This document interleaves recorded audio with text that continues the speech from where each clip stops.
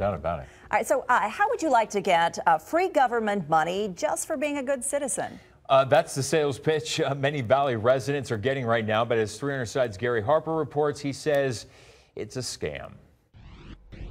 I've told you about the federal grant scam before, but people continue to fall for it. And there's a couple of reasons why. Number one, these scammers, they are very convincing. They're also very persistent. The other reason is these victims, they just want money.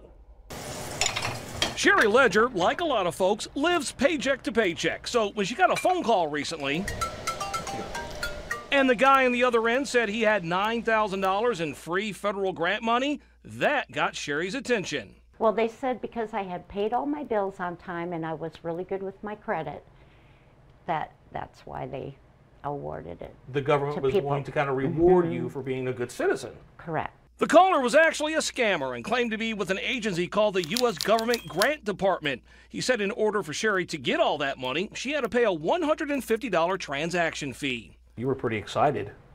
Well, yeah. You were going to get $9,000. So, just like she was told to do, Sherry went to her nearest retailer and purchased $150 in iTunes cards. She then scratched off the back of the security code and revealed the numbers to the scammer, giving him full access to the $150. Sherry thought she was done, but the con man then said she had to pay $900 in insurance because it was an out-of-state transaction. They have to have this insurance payment, and he told me it was 10% of the amount. So 10% of $9,000 is $900. $900. And I just told him, I don't have that kind of money. Even after the scammer reduced the insurance fee down to $425, Sherry hung up and called her bank, which confirmed she had been scammed and that there was no free government grant agency. Sherry filed a police report and also contacted 300 Side. And the very day we showed up to talk to Sherry, look who called. Is that your phone? You need to get that? Yeah. Maybe that's her friend. And what do you know? It was, in fact, that scammer sniffing around looking to convince Sherry to send in that $425 fee. So I was expecting a call back yesterday to make the payment of $425. But since you did not call me back, that's the reason I'm calling you back today. We listened to the scammer's sales pitch, and that's when it came time for a little confrontation. Why do you do this to people? Why do you do this? Do you have any proof?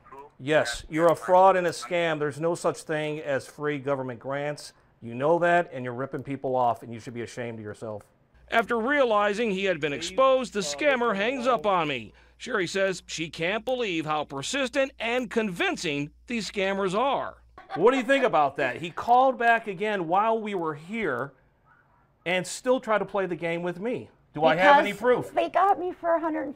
I suppose they figured I was still a sucker. Yeah, they wanted more, didn't they? Yes, they did. Unbelievable.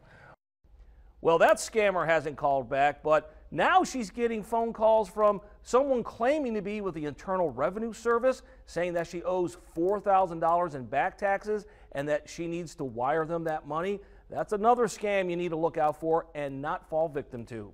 I'm Gary Harper, 3 on your side.